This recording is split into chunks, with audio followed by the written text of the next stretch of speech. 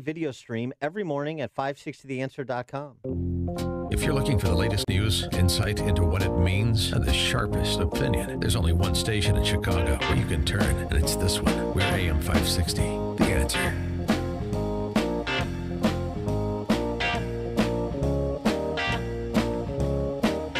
Good morning, Dan and Amy. And so there's a couple of bills bouncing around Springfield.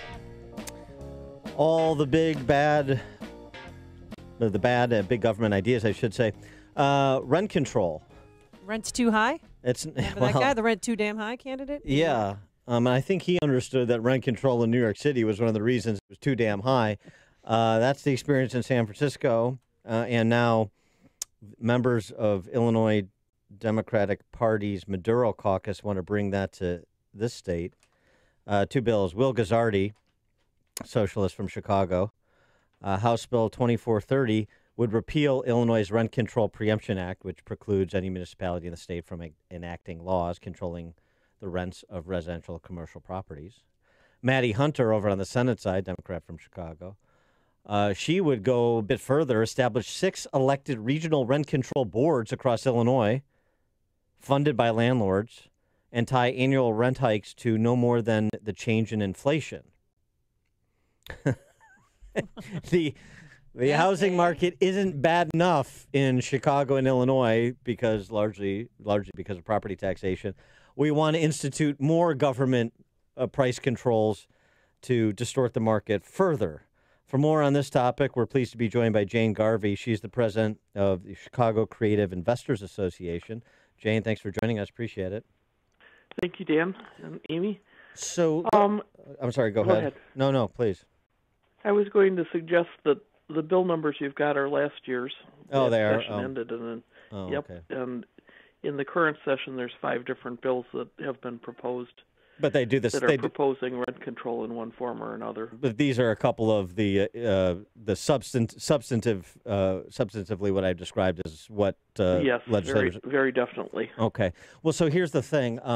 The experience in San Francisco, for example, was actually studied by a few Stanford economists. I don't know if they're as smart as Will Guzzardi or Maddie Hunter.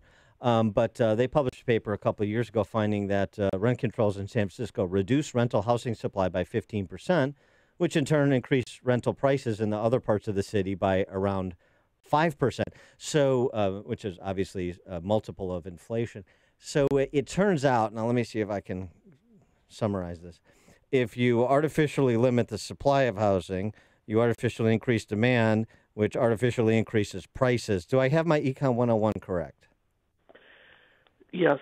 I've actually been thinking I need to send some of these people some economics texts. Not that facts would ever confuse them into sensible thought. Well, so give us your perspective on this. One of the things that's going on here in Illinois that's a little bit different than what they're doing, what they've got proposed here is rent control across the board for all residential housing. So there won't be a segment that isn't affected. And at least my perspective on that is that you diminish the attractiveness of investment. The investment dollars go elsewhere for building new housing.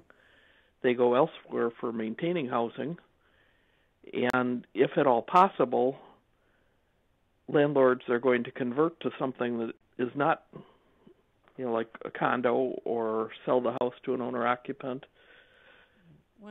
So your availability of housing is going to shrink, and the people that these guys are trying to help are the lowest level income earners.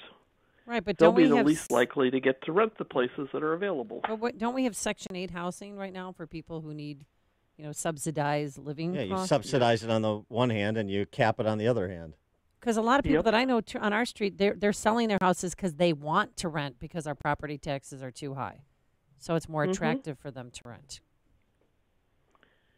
Yeah, so we've got increased demand. And because the people who have been homeowners are selling and moving into rentals, that's, again, increasing the demand.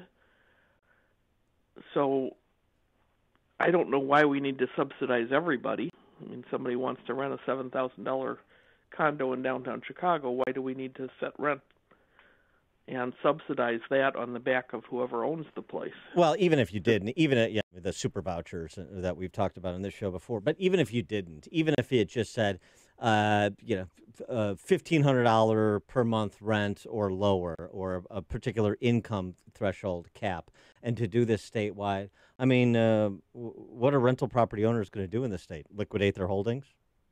That's what's going on. At least the people who are paying attention.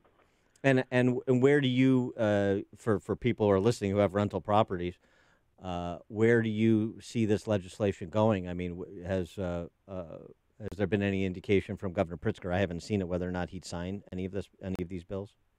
I think he has said he would. It's kind of yet to be seen. I am trying to get the message out that rent control is bad for everyone, from the tenant to the landlord to the regular property owner whose taxes are going to go up as the value of rental property goes down. The taxes will go up for everybody else to compensate. Well, why isn't the media picking up on this story? I kind of think they're in denial.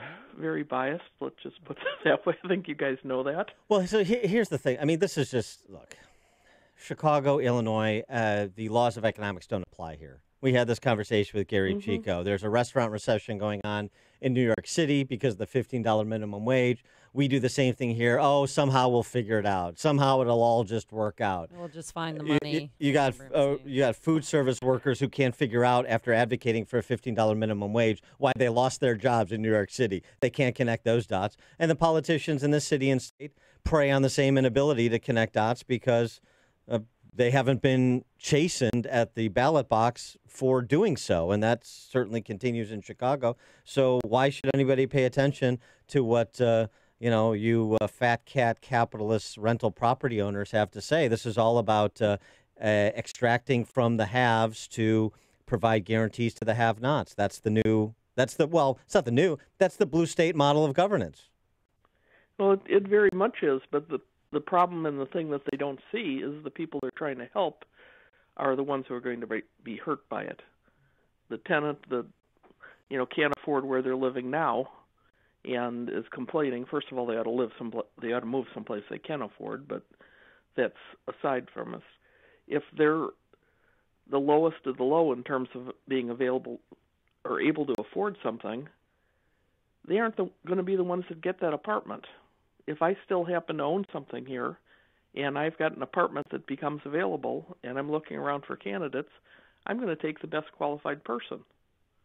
And it's not going to be the person that can't afford the apartment. The other thing, too, about this with rental properties, somebody has a home or somebody, think about the city. Somebody has a 2 or 3 flat and they live in one and they rent a couple of the others. This is a way to build a little bit of equity and a little bit of wealth. Which is, what everybody's supposed to do. Take care of yourself, use your money wisely, invest, save, recoup the benefits. And now they're saying, well, don't do that. They're disincentivizing savings, which is, I thought, something that we wanted people to do. Well, not if we want an entire welfare state, which is kind of what I see the look here. I mean, let's take all of the rental housing.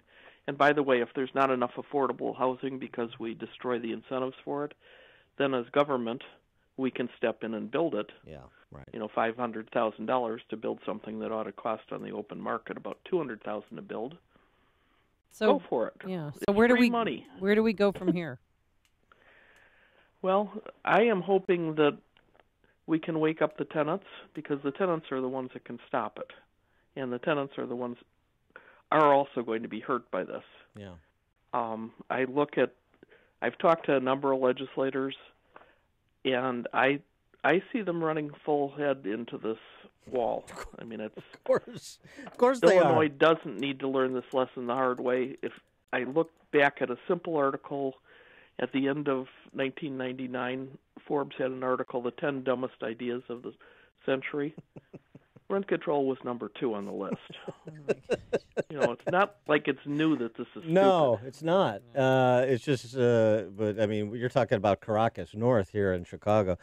So are there any legislators who actually can follow your logic when you plot supply and demand curves on a graph? I I would say virtually every Republican in office can. Mm-hmm. I've been talking to some of the Democratic, particularly the newer legislators, and some of them have actually commented to me as I got to talk to them that we understand rent control is not good, but don't these guys deserve a chance to try it? And I don't think Illinois needs to be a massive experiment and failure.